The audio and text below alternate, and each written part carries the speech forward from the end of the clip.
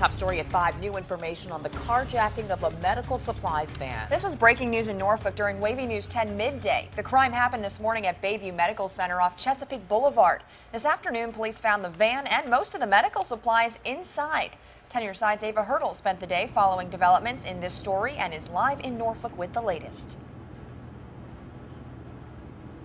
Yeah, police found that van with those medical supplies inside, as you said, but tonight the suspects are still on the run.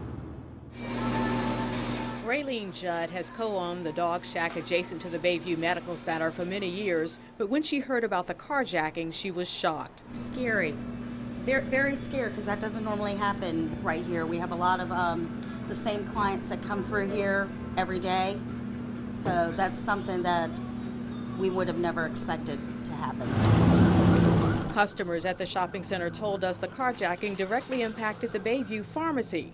That's where a manager told us off camera they were missing their order for the day. She did not go into further details. Police say 2 armed men with face guards held up the delivery people as they arrived, then stole their van with the supplies inside. Judd thinks someone may have been watching. Yes, I can see something like that happening late at night, but early in the morning when people obviously are passing by, it's very scary.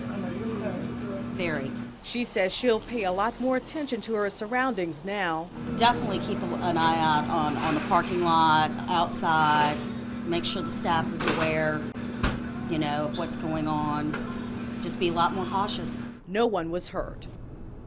Customers weigh in on this carjacking at 6, and if you can help police with any information about this crime, call the crime line number. We're live in Norfolk. Ava Hurdle, 10 on your side.